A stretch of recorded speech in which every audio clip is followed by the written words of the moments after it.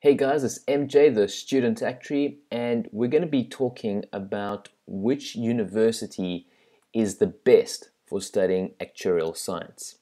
So, without further ado, let's see which one is the best. So, whenever you think about universities, the top four always come to mind: Yale, Harvard, Oxford, and Cambridge. And I would really recommend that you guys use the resources that these universities make available publicly.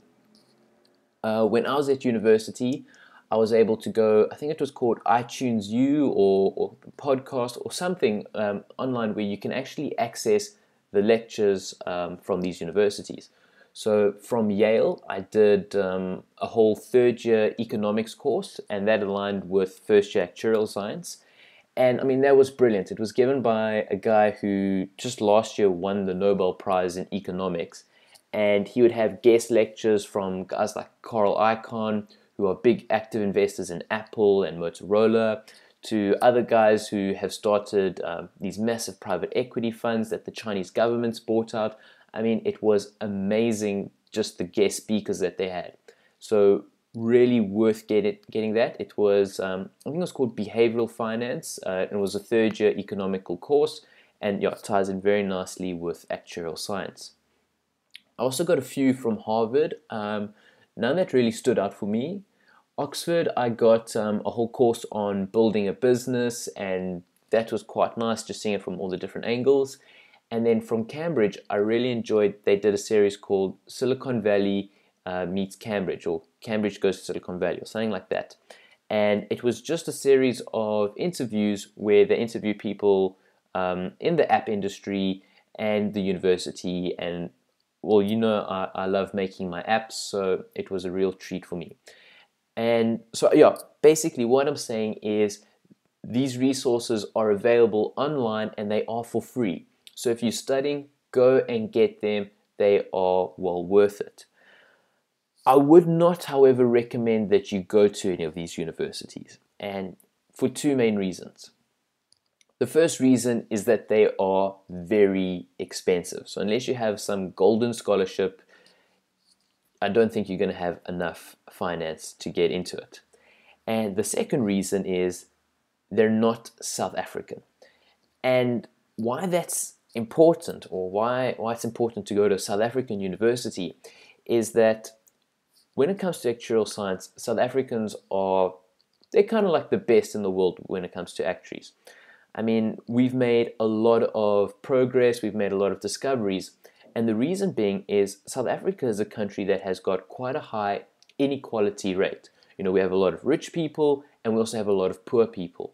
And as actuaries, we develop products for both markets. You need microinsurance and funeral cover for the poor people, and then you need these, life insurance and house and yacht insurance and all that type of stuff for the rich people.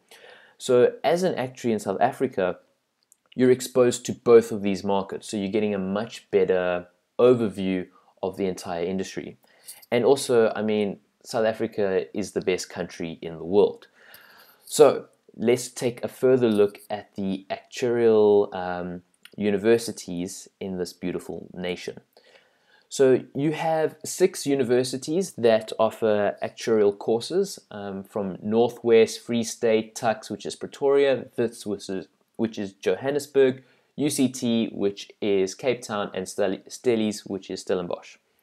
And the point of university in actuarial science is to get as many exemptions as possible. That's why you're going there. You're going in there to get as many of the exemptions done so that after university you don't have to write as many exams. You could do a pure mathematical degree and then write all 15 actuarial exams afterwards, or you could be a little bit smarter and do an actuarial course and knock a few of them out of the way by getting the exemptions. Now, various universities offer various exemptions. So you can see Northwest, they all basically offer the basic core technical exams. Then the core applications, some of them offer 2, and there's one. Remember, there's a third one that you'll have to do outside. And then with the STs, this is very important, but this is more post-grad. you can see the various ones that they offer. So just by looking at this table, we can eliminate Tux, Free State, and Northwest. I remember in my honors year, we actually had some people from these universities come join us in honors, and so you can do your undergrad here and then come to your postgrad somewhere over here. But better to do it just all in one place. I mean, it's less admin. Okay, so let's look at Wits, UCT, and Stellies. They both got 8 core technicals, 2 core applications, and 5 specialist technicals. But not really, because while they both say that they have all those exemptions, it's actually not true. Well, it's not true for UCT and Stellenbosch. So at Wits, you can do all 5 of the specialist technicals, or what I mean by that is you have a choice, because you only really need to do 2. Some people I know have done 3, but you just need to do 2 of these in order to qualify as an actuary. And at Wits, you could see they had 5, so every day there was a different lecture on a different topic. And so Monday it would be life insurance, Tuesday would be health, Wednesday general, and so forth. And it was at Wits, the lectures were all there. With UCT and Stellenbosch, it's not like that. What they do is UCT will offer either 2 or 3, and Stellenbosch will offer the other 2 or 3. Which means if you want to do, let's say, general insurance and you're at UCT, you have to travel all the way to Stellenbosch once a week to go to the lecture and do the course. And I went onto Google Maps, and as you can see, it's like 38-minute drive there, and then another 38-minute drive back, and this is without traffic. And bear in mind that this is the infamous N2, where, I mean, I was dropping a friend off at the airport the other day, and protesters had taken tires, set them up on fire, and had blockaded the highway, which caused delays. So you don't really want to be doing that road. There are alternative routes, but it takes longer. I'd rather recommend the N1. But anyway, that's not the point of the thing. The idea is that you actually have to do a lot of traveling, depending on which STs you do. Whereas Wits, they're all centralized at one university. So that's very good. But the big thing is that UCT is an extra year of university than Wits. So at Wits, you have your 3-year undergrad, where you do your 8 core technicals, and then you do 8 core technicals and 1 CA, and then you have your honors year, where you do CA1 and 2 STs of your choice. Whereas with UCT, they have it structured slightly different. They also call it a 3-year plus honors year, but you have to do it all in 1 year, or all in one go. And then they have this other thing called a master's, where you do the ST subjects. So it's not a whole year more, because they do some extra stuff. So it's actually, they've only delayed it by half a year. And I guess it is kind of cool because you can say, oh, I'm a master's of actuarial science. But if your goal is to qualify as an actuary as quick as possible, then Wits is much better. So it's 1 less year, which also makes it a little bit cheaper.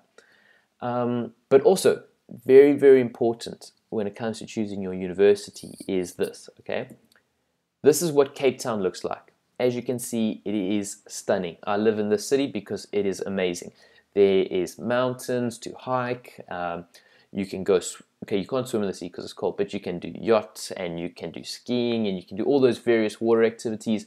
It's just beautiful. There's wine tasting. It is, it's no wonder it's a popular tourist destination. But that's the problem, is when you're going to university, your goal is to study. That's it. That's your goal. It's not to go there and have fun and do all these various activities. These are a distraction. And I know a lot of people who haven't started university yet, they think this is university. People come, yeah, big parties, woo, because they see the movies and all that type of stuff. That's not true as an actuarial science student.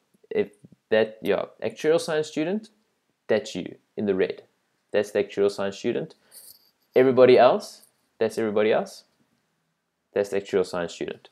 So bearing that in mind, look at this picture of Johannesburg. And this is a nice picture of Johannesburg. You can see there's just buildings, which is good because it means you go to university, you study, you go home, you sleep. You eat, study, sleep, repeat, or something like that. Whereas UCT, in my opinion, there's just too many distractions. You'll have too much fun, and that's going to increase your chances of failure, because it's really going to be hard to discipline yourself to say, okay, no, I'm not going to go to all these awesome fun events, I'm going to study. We're at Johannesburg, it was a little bit easier to do that. There are parties in Joburg, but it's easier to say no to them. But yeah, taking all that into consideration, you also want to just consider where you're living. I mean, you don't want to be too far from home, or I don't know, maybe some of you guys want to do that. But definitely consider Wits as one of your main options. If you want to study actuarial science, I mean, the lecturing staff there are superb. I mean, they've got some really great minds behind it. They've got some awesome corporate experience, and they're very smart. And yeah, look, maybe I'm being a little bit biased because I went to Wits, and while I'm doing this talk now, I'm busy wearing a Wits hoodie, so I'm feeling very proud of the university. But I would highly recommend it for for the reasons mentioned above, and just because it's an awesome place. But yeah, think about your university that you go to. It is a big decision. It is a big choice. So make sure you make the right one. But yeah, I'm MJ, the student actuary, and thanks for watching. Cheers, guys.